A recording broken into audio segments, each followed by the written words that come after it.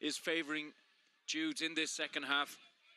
As Rian Scollard goes long with that kick out for Cuala, and that's going to break here. And it's a lovely foot pass from James Power.